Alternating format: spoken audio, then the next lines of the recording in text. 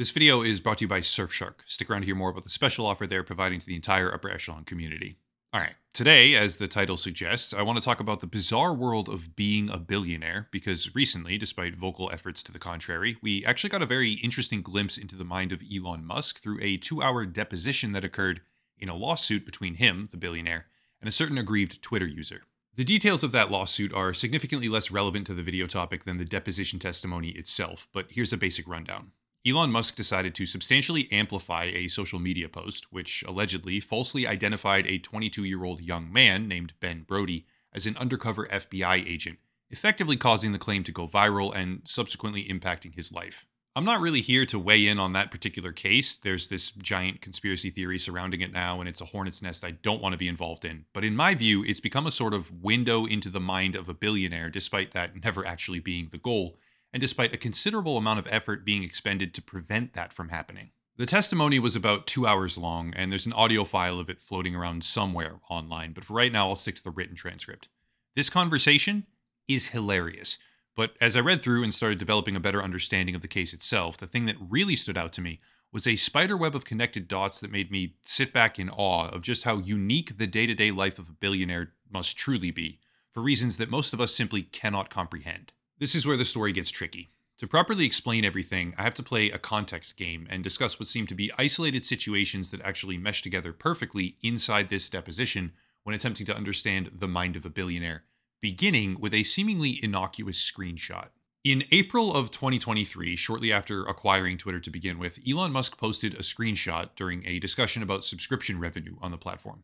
That screenshot inadvertently showcased that the device he was using Twitter from actually had 2 accounts logged in, the second one being this, Elon Musk. Now, what's interesting is that this account is called Elon Test, but appears to be Elon himself, who had been actively using it on the platform for quite some time, saying, honestly, just really weird shit. He would say things such as, "Do you like Japanese girls?" replying to billionaire Michael Saylor, founder of MicroStrategy, which is interesting because these 2 billionaires do not appear to be friends in any sense of the word.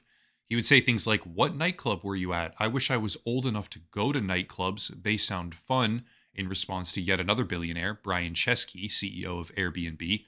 And at times, he appeared to be impersonating his own toddler son. He would reply to posts about Caroline Ellison, the CEO of Alameda Research, who turned against her former lover Sam Bankman-Fried during the FTX trial, which was one of the largest fraud cases of all time, saying things like, "I heart librarians." And he would even post replies to his own tweets with really bizarre comments. I have absolutely no idea why this account existed in the first place, or why he was engaged in quite literally middle school level trolling on social media, but at the time, no one knew if it was him.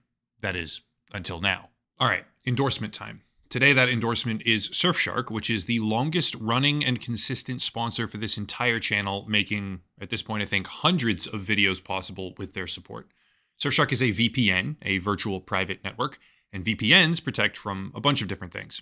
Keep in mind, by the way, nothing in cybersecurity is ever 100% perfect, and no one should claim that it is, but Surfshark protects against certain types of phishing attacks, malware, DNS tunneling, DDoS attacks in particular, and also against a portion of the now horrifically normalized practice of big tech data harvesting as well as tracking. Switching gears, Surfshark unlocks additional content on streaming websites, such as Netflix, for example. Just change your region, which unlocks additional options in your video content library as a result of licensing agreements.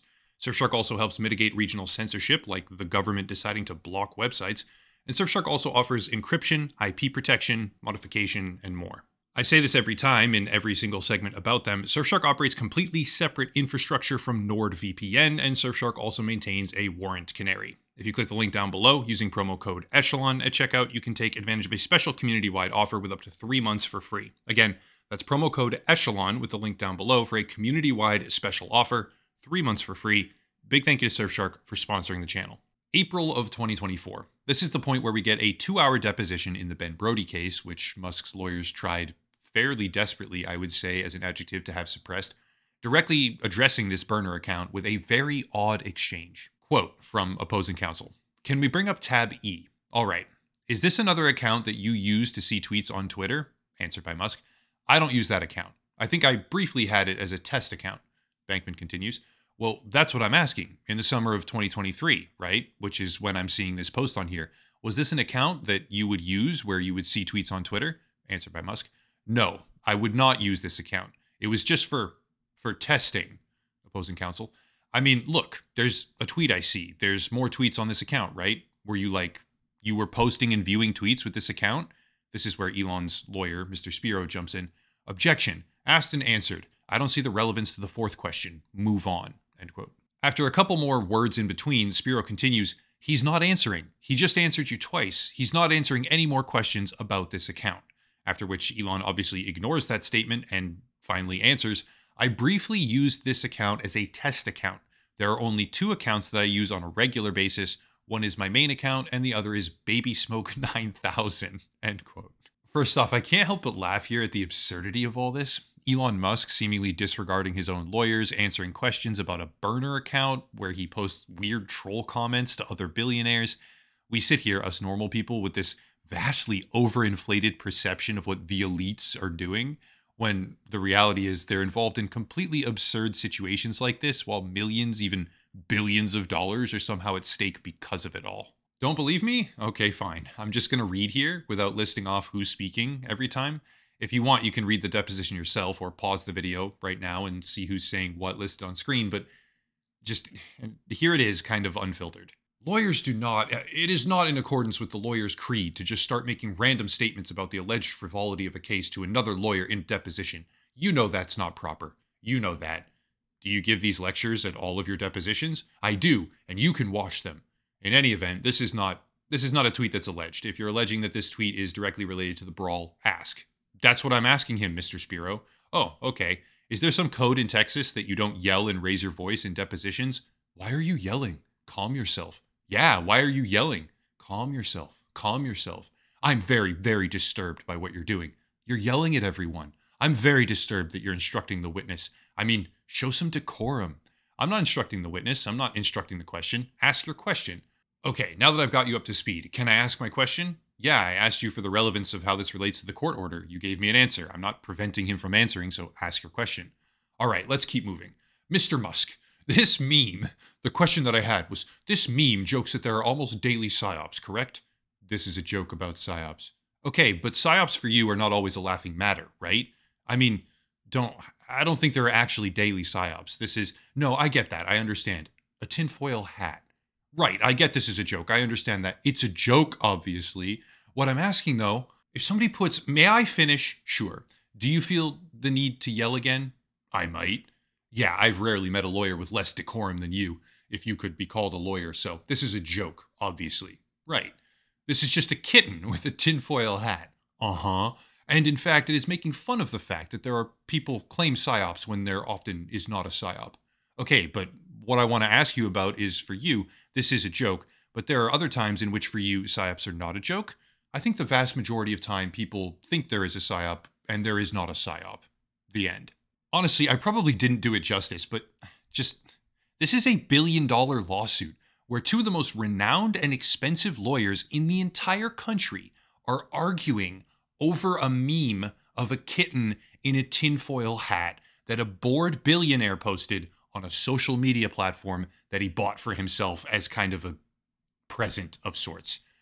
At a certain point, reality becomes far more absurd than anything we could creatively imagine. I'll have to do some general summary here in order to get through everything, but this deposition makes a few things abundantly clear. One, Elon Musk probably misspoke when he talked about his other burner account, because Baby Smoke 9000 doesn't exist. Baby Smurf 9000, however, does, and that account has been doing things like replying to billionaire Mark Cuban, calling him an idiot, during the same period of time when Elon Musk and Mark Cuban were arguing with each other. Two, Elon Musk blatantly acknowledges that he has financially harmed Twitter. Quote, going back to the sort of self-inflicted wounds, the Kevlar shoes, I think I may have done more to financially impair the company than to help it, but certainly I do not guide my posts by what is financially beneficial, but what I believe is interesting or important or entertaining to the public, end quote. And lastly, three, Elon Musk lacks pretty much any day-to-day knowledge about how his actions manipulate wider platform behavior. He didn't fully grasp who this lawsuit even pertained to, self-acknowledged a complete lack of context about the case itself, and to be totally honest, he probably faces so many lawsuits and legal discussions in his normal day-to-day activities, I can't really blame him for that. He talked about how a common occurrence is lawyers running up bills for their clients by pursuing him in particular. frivolously, I think was the word, and I wouldn't doubt that for a single second. Looking at the full scope of the deposition, in my opinion, it becomes clear that Elon Musk does not have any sort of comprehensive verification process for his Twitter activity whatsoever. He merely browses the site like everyone else. However, this is where the dots all connect, because while he may browse the site like everyone else on an individual level, the website and its broader community does not react to him the same way it does compared to an average user. Bear with me. See, Elon Musk has now cultivated a sort of inner circle on Twitter where a small group of rapidly growing accounts are shown far and wide, consistently pushed by the website's algorithm and frequently attracting comments and interaction from the man himself. On the surface, no big deal. That's probably a natural phenomenon. But digging deeper, we start to understand how big of an issue it actually is. Here's what I mean by that. One of the people he most frequently interacts with, there are quite a few that fall into this category, is called Wall Street Silver. This account has over 1 million followers. It is constantly farming engagement on the platform by posting content from other accounts and impulsively pushing provocative material. But it's managed by a man named James Morrison. This is where things get crazy. The owner of that account is currently, allegedly, pushing aggressive legal action against the moderator of a Reddit community for daring to talk about who he really is. I say allegedly here, but this is the Orange County Clerk records, where you can read all the details about the case for yourself if you want to. What's more, there is a wealth of information about a man named James Morrison who was charged by law enforcement for interstate vandalism and extortion. Here are some quotes from Seattle PI about the case that was brought against him. Keep in mind, this is not me saying this. I am not the person making such allegations. I am simply reading publicly available news stories and drawing from publicly available lawsuits. Quote, King County prosecutors claim Issaquah resident James Henry Morrison launched a terror campaign against his ex-coworkers at Avalara. Further down, for an 8-month period, Morrison created an environment of fear. No one knew where or when he'd attack. End quote. Another portion reads, Morrison worked only briefly for Avalara, though his short tenure didn't stop him from demanding a large severance payout. Seattle Police Department Detective Christopher Young said in a statement to the court, when he was denied this money, he launched a terror campaign against the company, which involved covertly vandalizing the homes and cars of random employees in order to compel the company to pay him to stop. End quote. And lastly, quote again, according to charging papers, Morrison traveled to North Carolina and vandalized homes of Avalara workers there. Morrison was arrested June 29 at an Issaquah bank. He was alleged to have been setting up an account in expectation of a large payment. End quote. This appears to be the type of person that Elon Musk is directly promoting and interacting with frequently. There are many more examples from his inner circle of most frequently amplified Twitter accounts, but since this individual appears to be now engaged in targeted legal action to suppress his critics, it's an important example to give. Why? Well, let me explain. See, there is a never-ending parade of people attempting to enter Elon Musk's orbit. There is a consistent and omnipresent bombardment of people who want his time and attention, while he would probably much rather be devoting his energy to literal space travel or family or whatever makes him happy. That kind of attention might sound theoretically appealing to some, but reality is completely different because we often fail to consider one crucial fact. See, normal, well-balanced, stable, and successful individuals are not consistently pursuing social media validation and close proximity to a billionaire purely for the financial incentive it might offer them. Normal, thoughtful, everyday people with solid emotional stability and decent morals are not attempting to farm as much engagement as they possibly can on Twitter, regardless of plagiarism, authenticity, or impact, which means that Elon Musk, during whatever time he chooses to spend on Twitter to begin with, is faced with a very distinct situation.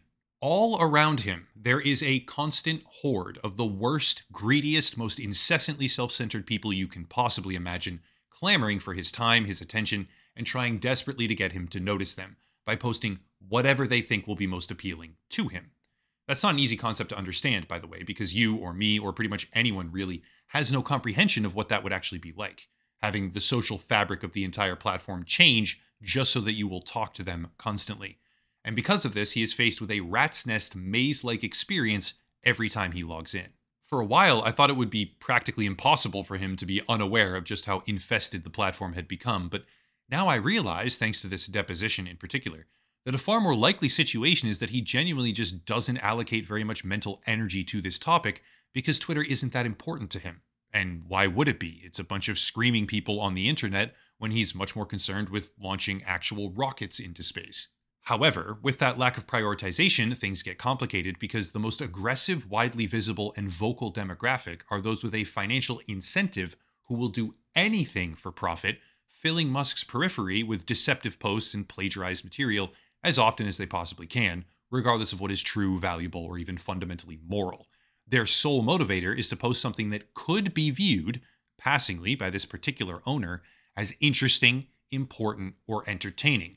And the subsequent fallout of that is a platform where the deciding factor behind should I post this or not has nothing to do with truth or value and is only calculated by whether or not it can earn the author a little bit of money and maybe get Elon Musk to notice them for a second. Consider that for a second, like really consider it. The bizarre world of a billionaire is one in which the entire social fabric of whatever space they are in gets twisted and warped by their very presence in a negative way. Is it their fault? Maybe. I personally don't really think so. But regardless of whether or not they can be held liable for it financially, in the courts, for example, it still happens. And it's a state of existence that we regular people just cannot comprehend. Thanks to a 2-hour deposition that a legal team tried to suppress but failed, we now know that Elon Musk personally believes he has done more to harm Twitter than to help it. He browses the platform with various burner accounts to troll his fellow billionaires. He is surrounded by an army of deceptive and greedy influencers who will do or say anything to make money, and it's entirely possible that he has no idea about most of this. That part I'm not sure about. Some of the characters in his inner circle are just fucking terrible people with extremely obvious behavior. But the bizarre world of a billionaire is one where the normal fabric of society literally changes because of them, even if their actual behavior isn't all that different from the rest of us. There's a lot of people out there who go on social media and post things without thinking, right? That's kind of the norm. Or without fact checking. Again, super normal. Just so that they can be entertaining. This is very common. There's a lot of people who make themselves fake burner accounts and reply to their enemies with troll posts, or reply to themselves for whatever reason. But those people aren't dictating the outcome for billions of dollars, tens of thousands of jobs, or literal pieces of governmental regulation. No. Those outcomes are the result of billionaires behaving pretty much the same way as everyone else, just living in their own bizarre, ultra high stakes world. That's it. If this video is a hit, maybe I'll try and do one about Zuckerberg. If you want to support the channel, check out the links down below. This is the final day to get Upper Echelon Spring Collection merchandise, right? It's going away for good. It's available right now, link down below. Yeah, it'll be gone in like 24 hours, I think. So get them if you want them while you can. Also, the video sponsor, Surfshark, of course, and more, Patreon and locals, monthly subscriptions, etc., etc. But I'll cut it there and stop rambling. As always, thank you all for watching, and have a nice night.